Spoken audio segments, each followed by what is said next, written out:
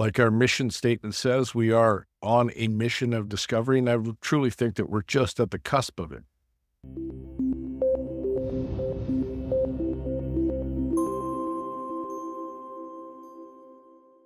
Saf Dhillon, what's going on? How are you? Hey, Andy, great. How about yourself? I'm doing good. It's great to meet you down in Florida. And for those viewers that are listening or watching, Saf is the president and CEO of iMetal Resources. It seems like you've just had a lot of news come out, and it's an exciting time for you. So give me the 30,000-foot view of what's going on in iMetal Resources. Where are things at?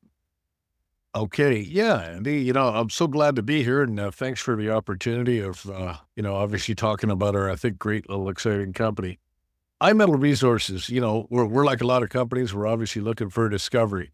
Like our mission statement says, we are on a mission of discovery, and I truly think that we're just at the cusp of it. So within the last 24 months, we've actually completed about 4,600 meters of drilling on our flagship property, Gowganda West. Gowganda West is a great little project. It sits within the Abitibi Greenstone Belt, which is a belt that runs through the provinces of Ontario and Quebec in Canada, eastern Canada. And the Greenstone Belt, for viewers who aren't aware, is one of the most prolific mineral-producing belts in the world. Since the early 1900s, when the first discoveries were made, there have been well over 200 million ounces of gold produced and well over 400 million ounces of silver and other metals.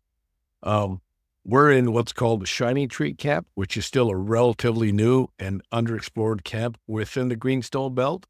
We're actually right next to the border, very close to the border of Quebec. Our property, Gowganda West, it's roughly 150 square kilometer property. And like I said, we've just completed about 4,600 meters. We've done about 7 or 8 holes in the last, I'd say 18 months. And every hole has hit mineralization. But we actually announced last summer that we had a discovery hole.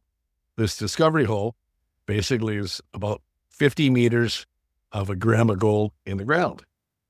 Our technical team thinks that if we can hit these types of grades with these types of intercepts pretty quickly, say another half dozen holes plus, we could be sitting on 300,000-400,000 ounces of gold.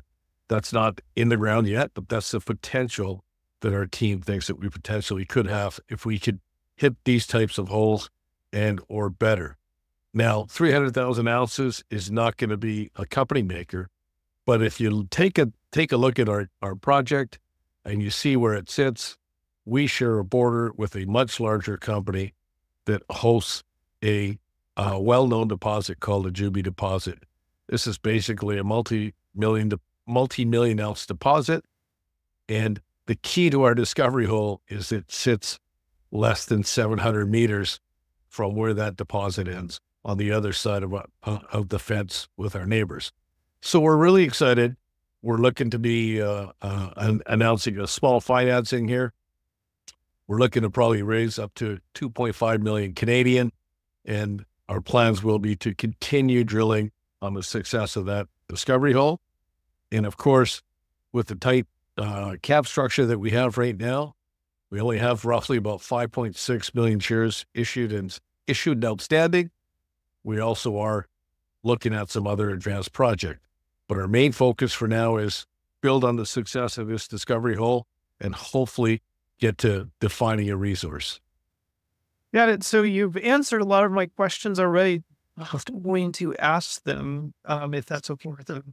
So you're 700 meters away from a neighbor. Are you at liberty to give the neighbor's name? Yeah, well, actually, we share a border with our neighbor. Our neighbor is Aris Mining. They trade on the TSX.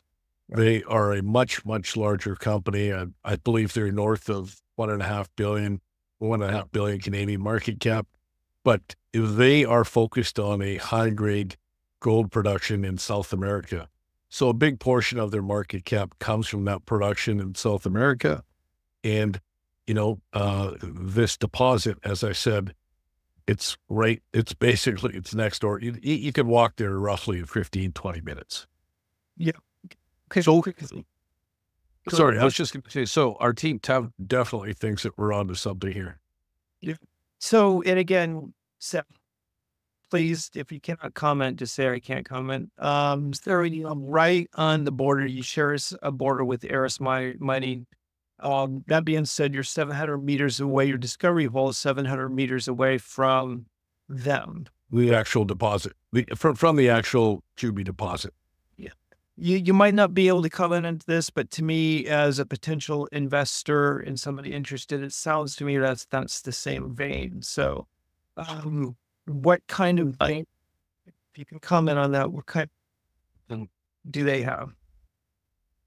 You know, I don't really want to talk about their deposit, but what I can say is that I think the theory with our project has always been that we think that we have the potential continuation of that type of structure that's on their property, or, you know, we potentially could have where the origination of the feedstock was. We're not sure. We're still very early, and that is the plan with continued drilling. You know, once we close this financing, we continue drilling. We're hoping to either define, like I said, a resource, whether it's a part of your safe structure, nobody knows yet, but we definitely think that we have more than one potential structure on our property. And that's what we're really excited about. It seems to be the similar type of rock. And again, like I said, you know, the Abitibi, this whole neighborhood, there's some of the world's largest gold deposits in the world. And, you know, Kirkland Lake Gold was built off their success in the region here. And they're not too far from where we are as well. Okay, got it. So, a couple of things that I want to go into, really go into share structure. Sure. What is the ETA, I guess, if drilling now, what's the ETA or the plan? What's the next step until you actually go ahead? Sure. Actually, sorry, Andy, you know, we're actually not drilling now. Like I said, we're going to be completing a financing now, potentially up to 2.5 million Canadian dollars. And then from there, I think that we will probably get a drill bit turning before the end of the year, because in this region, one of the great advantages that we have in Ontario and Quebec, compared to, say, British Columbia or other regions of the world, you can drill year round, save for a few months in the fall because of the melt, and in the spring. But you can drill year round. It's actually preferable to be drilling when the ground is rock hard and frozen. The equipment is very heavy. Otherwise, it could get tied down and bogged. So, you know, short-term plans, close on a up to $2 million, 2.5 million Canadian dollar financing, get back to drilling, hopefully do double what we've already completed, 4,000 to 5,000 meters. And we're hoping to real quickly be able to, you know, continue on that success of that discovery hole and start, you know, building hopefully a resource. That's what the plan is. Yeah. Okay. Excellent. Let's talk about, before we go to share structure, I have some questions about that. Give us real quick your background. Sure. I got my start, I guess, back in 2004. I was involved with a company called US Geothermal. That was really my first kick at the can in terms of working with natural resource companies, working in the junior mining industry or natural resource industry. I was fortunate. That was a great project. But, you know, again, we started with a sub $2 million Canadian market cap. We had some old discovery holes in Idaho. And it was the site of the North America's first geothermal binary cycle power plant. We ended up acquiring these old 30, 35-year-old abandoned wells. And we ended up raising, I think, the first $2 million Canadian, grew that company, small, you know, Wall of your overnight success story, grew that from just some old abandoned wells, constructed 3 geothermal power plants, the first one there in Idaho, Nevada, and Oregon, got to about a $350 million market cap US, and with 15 analysts covering the company. And that company was bought out actually by, at the time, and I believe it still is, the world's largest geothermal producer. So I was fortunate, got to work with some really good guys, got to meet some really good people, both Bay Street, Wall Street, and Howe Street. So hoping to build that, the same kind of success. Anything I get involved in, looking to build an asset, grow the asset, and of course, hopefully get taken out by somebody much, much larger than us. Got it. Okay, so let's talk about the share structure here. I took some notes here. You have 5 million shares. Is that fully diluted? 5.6 issued and outstanding. There's some warrants. Fully diluted would be 6.5 roughly.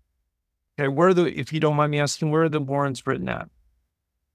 The company went through a bit of a restructuring in the last year. Some of the warrants are probably at about the $3 range. I think the lowest warrants are at about $1.50. We're currently trading at about 22 cents Canadian. It's a very tight, I think, structure. It really hasn't traded that much. And, we haven't really done a lot of marketing, Andy. I think the first real marketing I did was actually in Florida when we met. Got it. Yeah, those are really out of the money, if I'm an investor, not a warrant holder, and I'm not an investor, just so everybody knows, as of yet, that's music to my ears.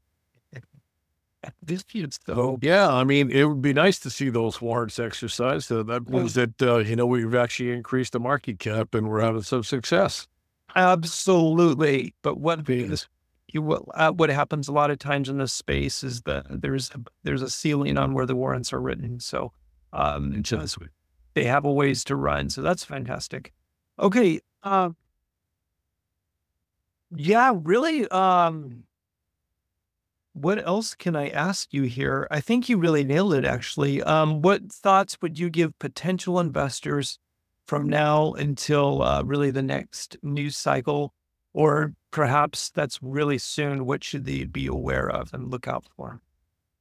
Well, I think that the investors and potential investors could look towards seeing iMetal close on this financing, announce the drilling program, and potentially, like I said, there are some other assets that we are looking at. We do actually have ongoing discussions with, some other much larger players who might be focused on some really large assets, and they might have some advanced projects that they can't give any love to. So we are all obviously with a tight structure like we have. And I think the kind of success that we're poised for with gold sitting at, 2,700 an ounce, knocking on the door of 2,800.